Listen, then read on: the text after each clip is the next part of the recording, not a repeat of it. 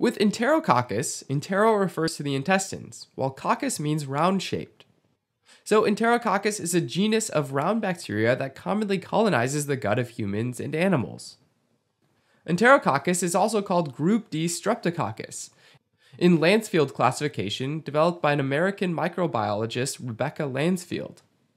There are two species that can cause infections in humans, and these are Enterococcus faecalis, accounting for the majority of infections, and Enterococcus faecium, which causes disease more rarely. Now, looking at an individual bacterium, Enterococcus has a thick peptidoglycan cell wall, which takes in purple dye when gram-stained. So this is a gram-positive bacteria. When there's more of them, Enterococci grow in short chains, usually in pairs. They're non-spore-forming facultative anaerobes, meaning that they can survive in both aerobic and anaerobic environments, as well as catalase negative, which means that they don't produce an enzyme called catalase. Enterococci can also tolerate extreme environmental conditions, including high sodium chloride concentrations, high pH, and even high temperatures. They can survive at 60 degrees Celsius for up to 30 minutes. Alright, now Enterococcus is pyrrolidonyl aryl amidase positive, because it makes an enzyme called L-pyridonyl aryl amidase. To test for this, a small sample is taken from a suspected bacterial colony, and then inoculated to a disc pad that's embedded with pyrrolidonyl beta-naphthylamide. With Enterococcus, pyrrolidonyl aryl amidase hydrolyzes pyrrolidonyl beta-naphthylamide to produce beta-naphthylamide. Seriously, try saying that 3 times fast, it's hard. Finally, another reagent called N-methylaminocinnamaldehyde is added to the disc, and it reacts with beta-naphthylamide, resulting in a bright red color that confirms Enterococcus is pyrrolidonyl aryl amidase positive. Now, most commonly, Enterococci are gamma hemolytic, which means that when cultivated on blood agar, they don't induce hemolysis, so the agar under and around the colony remains unchanged. But sometimes they can induce alpha hemolysis, also called partial hemolysis, which means that the agar under the colony turns dark and greenish. Finally, it can grow on bile salts, which is very useful to differentiate Enterococci from non-Enterococcus group D Streptococci. This can be demonstrated with a bile esculin test that can be done on tubes or plates and uses a medium that contains peptone, beef extract, bile, esculin, ferric citrate, and agar. So in the presence of bile, Enterococcus can hydrolyze esculin into glucose and esculetin. Then esculetin reacts with the ferric ions supplied by ferric citrate and form a black diffusible complex.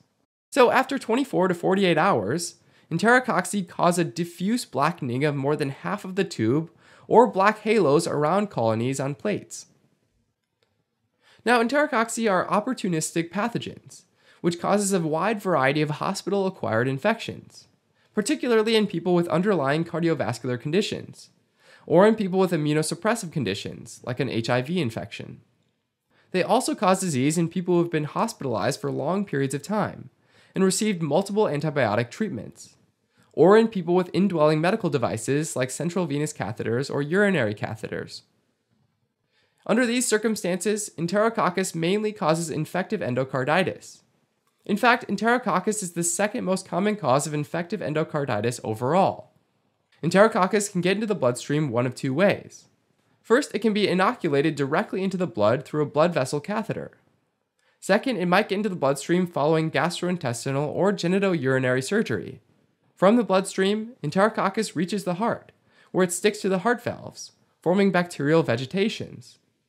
Most often, this is possible when there's underlying damage to the mitral or aortic valves. Next, in people with urinary catheters, Enterococcus causes urinary tract infections, or UTIs, like cystitis and pyelonephritis. Finally, Enterococcus can cause other uncommon infections like biliary tract infections because of its ability to grow in bile, surgical wound infections like cellulitis or skin abscesses, and intra-abdominal and pelvic abscesses. Symptoms depend on the disease. With a bloodstream infection, there might be fever, chills, hypotension, and tachycardia. And with endocarditis, there might be fever, new heart murmurs, and malaise. With urinary tract infections in general, Symptoms include dysuria, which is pain or burning sensation during urination, urinary frequency, which means needing to urinate more often than usual, and urinary urgency, which means a strong need to urinate. With cystitis, there's also suprapubic pain, and with pyelonephritis, there might be flank pain, and systemic symptoms like fever, chills, nausea, and vomiting. With skin infections, there might be swelling, erythema or redness, tenderness or pain, and purulent drainage.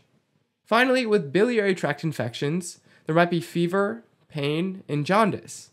And with intra-abdominal and pelvic abscesses, there might be fever, abdominal pain, nausea, and vomiting. Diagnosis is based on isolating Enterococcus in blood, urine, or pus cultures, depending on the type of infection. With infective endocarditis, an echocardiogram might show bacterial vegetations on the heart valves. With UTIs, the urinalysis shows an alkaline urine pH above 7, pyuria, which means white blood cells in the urine, and bacteriuria, which means bacteria in the urine.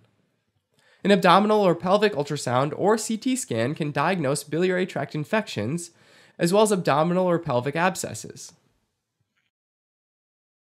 Treatment for infections caused by Enterococcus fecalis is usually done with beta-lactams, like penicillin or ampicillin, or aminoglycosides, like gentamicin or streptomycin. Resistant strains can be treated with vancomycin. Most strains of Enterococcus faecium, on the other hand, are highly resistant to beta-lactams and aminoglycosides. So in this case, vancomycin is used from the get-go. Sadly, both Enterococcus fecalis and Enterococcus faecium can become resistant even to vancomycin. These are called vancomycin-resistant Enterococcus, or VRE for short, and require treatment with expensive antibiotics like linezolid, daptomycin, or tigecycline. Alright, as a quick recap, Enterococcus is a gram-positive round bacteria, non-spore-forming, facultative anaerobic, and catalase negative. It can survive in extreme conditions like high sodium chloride concentration, high pH, and extreme temperatures. It can have alpha or gamma hemolysis on blood agar, and it can grow on bile salts. It's an opportunistic pathogen which causes a wide variety of hospital-acquired infections like UTIs, endocarditis, bloodstream infections, biliary tract infections, wound infections, and intra-abdominal infections. For diagnosis, it can be isolated in cultures from blood, urine, or pus, depending on the type of infection. For treatment, E. fecalis can be treated with beta-lactams, aminoglycosides, and vancomycin, and E. faecium can be treated with vancomycin. In the case of VRE, it can be treated with linezolid, daptomycin, or tigecycline. Helping current and future clinicians focus, learn, retain, and thrive. Learn more